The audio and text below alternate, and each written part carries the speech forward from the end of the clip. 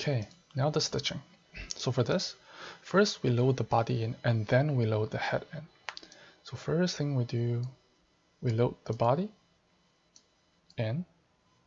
Good. Now we take the head, load it in, and here make sure to select add instead of new, otherwise it's going to delete the body. And at the model adjustment, make sure not to merge the bones. Again, don't merge the bones. We will need this to anchor the head. Now we click OK, and now the head is in. And now you see, the bones are not perfectly aligned. This is the original neck, this is the head's neck, this is the original head, this is the turtle head's head bone. So what we would need to do is, let's just pull up Chrome, pull up our calculator again, and let's select the original head here, that, and let's select turtle's head, that. So the difference is this much, so we need to move this much for them to match. And let's go back to the original head. That's its Z offset, and let's go to turtle's head. That's turtle's Z offset. Minus. Wait, is that negative? No, it's not. Okay. So now we can open our transformative view and scroll all the way down to the mother bone of turtle's model, and then go to values and input these two values we calculated by Google Calculator.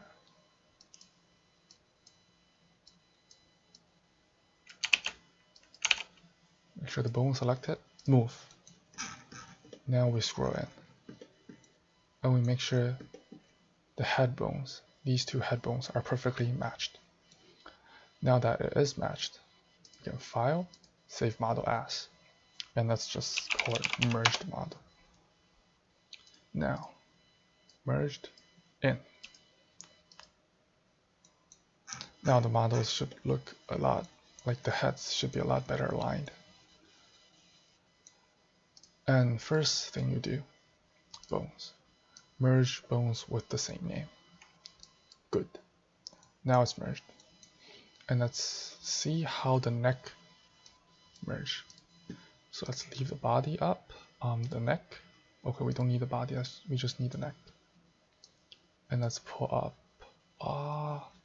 okay, yes. They merged quite well. There's a gap in here, but it's not terrible. And usually there's hair covering from behind, so you won't see it.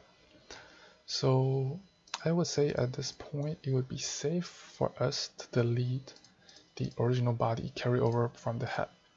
So let's go ahead and do that. Yeah, the hair is covering it, so we don't see the gap. So that's good. So here's our model. There is a tiny gap between the crown and the head, so let's go ahead and adjust that. Where's the crown? Okay, that. So inverse selection, and I'm just gonna go to vertices, so I select that, select.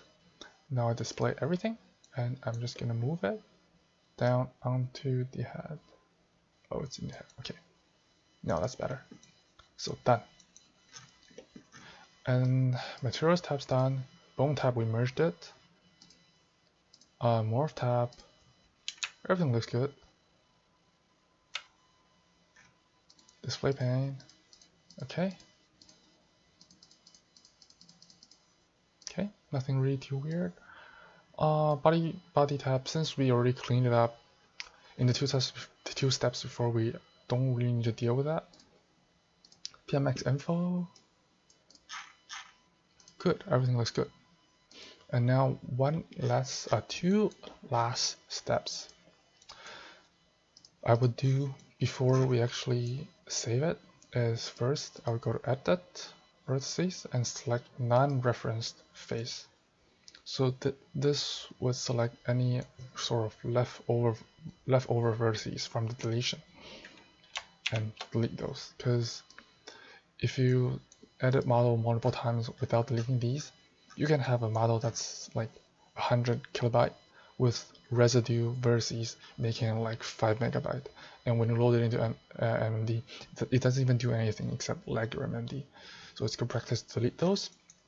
Second thing I would do is Control A, select everything, and go to Edit, Vertices, and Normalize, and just let it run. And that would pretty much fix most weight problems you run into. So now that is done, let's go to Info. Right, it was called Snow Princess Miku. Now obviously we have to change that. Snow Princess title and credits, we'll leave that because I'm not publishing this model, so I'm not gonna bother with the comment section. Let's save it. Snow Princess title. And let's pull up MMD. 1 Snow Princess title.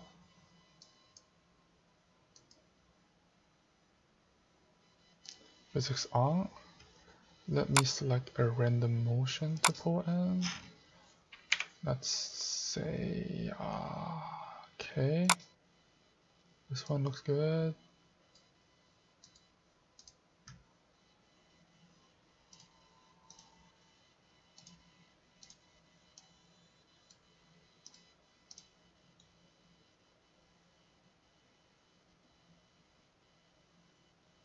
Yep. And that's pretty much everything to a basic head swap. If you have any question, feel free to ask. I'll answer what I know. And if I don't know something, well, I'll try to Google at least.